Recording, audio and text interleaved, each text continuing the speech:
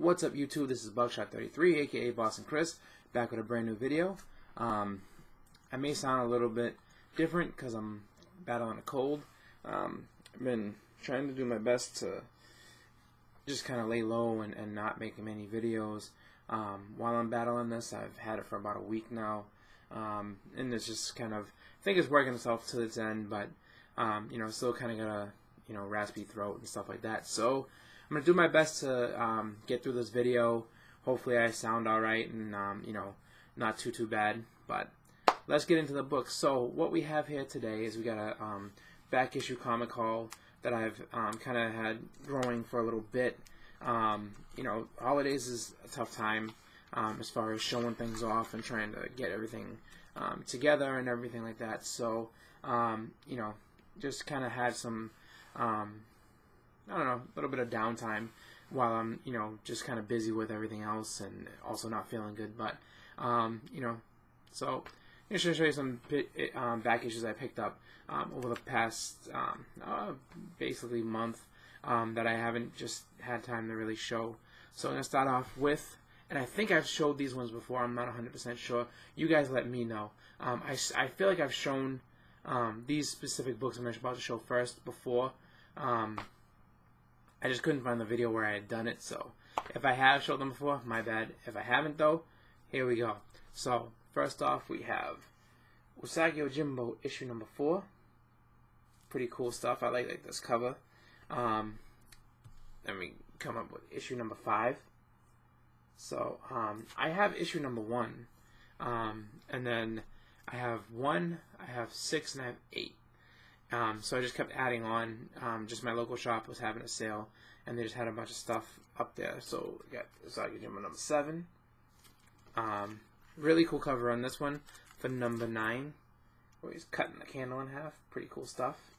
And then this one stood out a lot. I mean, obviously I was like, oh, I gotta get this one. Being a fan of both Usagi and the Ninja Turtles. So this is issue number 10. You see Usagi Yojimbo and Leonardo on the cover. Don't let it throw you. Like back in the day, I guess the Ninja Turtles, when they would have them in color, would have the red headbands. All 4 of them wore them. And then I guess it wasn't until the cartoon really where they changed up the colors for them and everything like that. But next up, you have issue number 11. I like this cover because he's just fighting off everybody. And then Rhino's in the background just kind of chilling out. Issue number 13. This is a really cool cover, just because the dragon in the background and all that. Really cool stuff. Issue number 14. Like this one a lot, just because you see he's about to have that battle, and it's drawn really well. Both characters look a little less cartoony in these. I don't know if I haven't read these yet, so I'm not sure if these are like more serious issue and battles. Like if you look at the difference between issue number 11 right here, because I mean this is the guy right there that's on issue number or at least it looks just like him, looks just like this guy on issue number 14 here, so pretty cool. And then issue number 18, nice little close-up of Usagi, really cool. Stan Sakai is a really awesome, he's a really awesome creator, really nice guy. So, hopefully he comes back to Boston again, and I can get him to sign some of these, because I'm looking forward to that, and getting him to sign my number 1. Just a couple of books right there. And then we get into, actually a couple, pretty cool Marvel books going forward. So, this one, I was able to pick up, off eBay. I got this on a really good deal. And that is Strange Tales number 178. This is the first appearance of Magus. So Magus is basically the dark side of Adam Warlock. He's this like cloud-looking thing in the back over here. Really cool issue to have, especially with Infinity War and everything coming up. Good stuff to kind of get your Warlock fix if you can. I don't know how. I'm not sure how, like, for me, these issues weren't so bad to pick up, but, I lucked out because they happen to be at my shop. So we have issue number 179. This is the first appearance of Pip the Troll. So one of Adam Warlock's friends there, and they get more into Magus and how there's basically a secret society that worships Magus. It's kind of a cool story just because I get from what I get from it. Adam Warlock has no idea, that Magus exists at this point, and he's kind of learning about that he has this dark entity that lives inside of him. I think it comes also from basically the Soul Gem. There's an origin issue, which I think is Adam Warlock number 9, or Warlock number 9, and I'll have to try to see if I can pick that up. But also got issue number 181. This is the cameo appearance of Gamora. Oh, sorry, not cameo. This is the so either it depends on where you go. It's either the second appearance of Gamora or it's the first full appearance of her. I know that kind of got convoluted with some CGC stuff because some people have been pushing to try to see if they can make issue number 180 just a cameo and 181 be the first full appearance of her. So we'll see what happens with that. I don't know where they're going to go with it, but either way, very early Gamora appearance. And this one actually is in better condition than the one I picked up my original copy, so I'm happy to have this one as well. Next up, we have Thor, issue number 338. This is the variant. Sorry, yeah, variant my foot. So this is the second appearance of Beta Ray Bill. Really cool issue to have. I love this cover. I feel like this cover is done really well. This is a Walt this is a Walt Simonson cover, so I feel like he did a really good job kind of making this like more naturalistic. And it's funny because you see like Thor has more of a Superman style face in this one, whereas like got like the squintier eyes and all that type of stuff. Kind of like how they draw him from time to time, back in the day. Kind of, I guess you can call it like more the George Reeve Superman from way back in the first cartoon, not cartoon, the first television show they used to do way back in the day. But moving on, I have another issue for my G.I. Joe run. So this is issue number 5. Doing my best to kind of break this up into chunks. So I think for next year what I'm going to do is try to focus on getting issues 1 through 50 cleared, and then go 50 to 100, and then 100 to 150. But I'm going to try to just do it in chunks over time, because it's a lot to try to pick up all at once. So I'm happy to have issue number 5 as well. I only think I need for the first 50. I think it's only like maybe 18 or 19, so not too much to ask, but just kind of spacing it out over time. Hopefully most of those ones I can pick up for like less than $2-3, but we'll see. Next we have Marvel Presents. This is number 84. Really cool cover on this one. It's a wraparound. Not quite sure of the story. I haven't read this, but this is let's see. I don't really know who does the cover either. I don't think this is like a Jim Lee. I'm not sure specifically who it is, but it's pretty cool. And this is part of the Weapon X storyline, so good stuff to have if you're into Wolverine origin stories and stuff like that. Then we have Marvel Team Up number, this is what, 68, Spider-Man and the Man-Thing. So this is it's funny with Marvel Team Up because it's a book I never read growing up. I mean, I think the series ended pretty much when I was young, and I just passed it by. But I've been coming across a lot of these, and they're actually really fun reads. I would say, as far as a one-shot series, the only one that I enjoy a little bit more than this one is What If. But I love these stories, like little self-contained, small stories here and there, and it's fun to see how Spider-Man, pretty much they teamed him up with everybody in the universe just about, and just to kind of see how they work together, how everything goes. So definitely pretty cool. Next up, we have a run of comics that I've never full out read. I've just seen bits and pieces, and I know you know, bits and pieces of his history. But we got some Moon Knight comics here. So we have issue number 14, issue number 16, and let's see. Also got issue number 17. Really nice cover on this one. I like how it's, like, you know, just a simple black and white cover, but looks really cool. And this is a Joe Driscoll. So Joe Driscoll, for everybody that doesn't know, is the guy that used to do the Marvel Masterpiece covers. He was at this year's Boston Comic Con, so it's too bad I didn't get this before. You know, he was already gone, but if he comes back, though, definitely going to have him, you know, sign that one up. Next up, we have issue number 18. I'm not quite sure who did this cover, but again, nice little wraparound cover. So there's Moon Knight battling some guys in a marketplace, it looks like, and then, you know, more on the back there.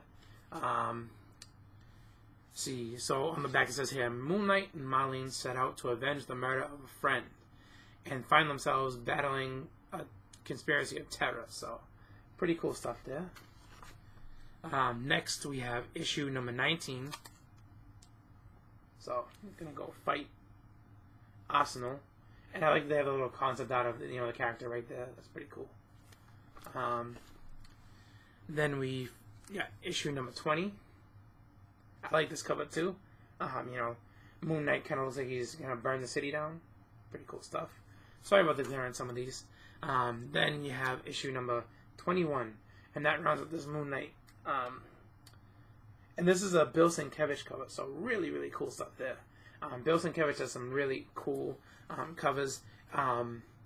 This one's kind of eerie, and I think it's like, you can see Brother Voodoo in there as well, so definitely looking forward to getting into that story and seeing what that's all about. Next up, we have X Factor number 25.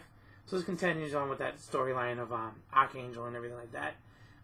So this would, I guess, be considered his second actual full appearance. You know, he's still got the mask on. He's hanging out with the Horsemen of Apocalypse and everything. So pretty cool stuff to have. And then we actually get to go back a little bit to issue number 169. This is when he's get injured by the Morlocks in the tunnels, and this is what sets him off, because basically, excuse me one more time. So what happens is that his wings, he gets captured, and his wings get clipped, basically. And after the fact, when they bring him back, and this is an X Factor number 15, they bring him back to the mansion and everything, and he's healing and all that, and basically he gets in a jet, and it looks like it explodes. It looks like he commits suicide. But this is what leads to his depression that basically has him go over to Apocalypse, gain his wings back, and become evil. So this is that starting point right here. So pretty cool book to have. Next up, we have issue number 153 of Uncanny X-Men. This is kind of a crazy one. Like Kitty Pryde basically just makes up a story of, like, it's kind of like a, I forget how they did it, whether it was like a wizard story or something like that, but like basically she makes a story up, you know, this crazy fantasy story about all the X-Men and battling and stuff. And so basically they took her little childhood idea and made it into the issue. You know, I want to say that Claremont was still working on this. For those who don't know, Chris Claremont was the guy who created, you know, Shadowcat, aka Kitty Pryde, you know, all the rest. And so what happened was that she, I guess, was, you know, his little brainchild, and you know, he loved this character so much that, you know, he tried to involve her as much as possible. So that's why she gets this issue on her own. That's why she's the, you know, basically the focal point of Days of Future Past. And oddly enough, and funny enough, herself, like basically she herself being who she was, and the character that she is and everything like that, and how much Claremont wanted to put her to the forefront, kind of is what led to the rift between Claremont and John Byrne, because John Byrne, you know, would plot out issues and talk with you know, Claremont about what he thought was going to happen, and then all of a sudden, you know, he would you know, draw out the issue and everything like that, and then find out that the dialogue changed because, he wanted to, basically, Claremont wanted certain things to happen in a certain way. So after that had happened a few different times, they, I guess, had a falling out, and Byrne basically just wanted to end it all after issue 143. So, it is kind of, I guess it's a short little explanation of, the John Byrne and Chris Claremont partnership, why it ended, and basically how Shadowcat's kind of the center of it in a way. But maybe I give you a little bit too much information. Either way, whatever. That's what happened, and that's what this book is about. her telling a story and getting it put into the issue. So next we have issue number 172, and this is I haven't read through this one yet, but this is has the wedding invitation of Mariko and Wolverine. Pretty cool stuff here. I've seen this issue a billion times and I never bought it, so I'm happy to have this. I'm just, because I'm a big X-Men fan, I kind of collect them when I can, and I'm trying to collect the Byrne run, so the Byrne and Claremont era, and then just kind of filling in where I can, putting in some other issues here and there. So, I don't know, I guess it's one of those things where you kind of try to reclaim your childhood a little bit, through the comics and stuff like that. So I'm just picking up everything I missed, because as a kid, I was, like I said, I gotten into, and anybody who knows, I got into comics when I was 9. So at the time, the volume 2 of the X-Men was coming out, and so the first comic given to me with the X-Men was X-Men number 2. So for me, I thought that was the beginning point, and that's where it was all this and that. And I had thought that really you didn't want to collect the Uncanny, because the fact is Uncanny was over and done with, because all the good characters were on the blue team in the X-Men book, and then on the Uncanny X-Men books, it was just kind of all just not the throwaways, but like it was just kind of like the B team. It wasn't like you didn't have Wolverine, you didn't have Cyclops, you didn't have you didn't have Gambit and all the rest of them. So it was just like, oh, like these aren't the real, like these aren't the big heavy hitters that you wanted to have in that team. But so I missed out on a lot of good books, basically, is what that breaks down to. So I'm trying to collect them now, and doing a good job of it though. So I'm having some fun with that. Next up, we have kind of this is an issue that I've never owned, and I wanted to, because I was like, you know what, it's an important comic, at least in terms of what it is and what it means to a lot of people, and definitely it has a lot of meaning for I think just about everybody. So that is this is the Moment of Silence, the September 11th issue. This was a tribute issue done by Marvel after the tragedy of 9/11, and this has a lot of different people joined in, helped out with this one, just because it was kind of a pooling of all the talent to try to give back and really just kind of honor the heroes that sacrificed on that day and helped to save lives and lost their own lives, and just everybody who tried to really just help during one of the biggest disasters that's ever happened in this country.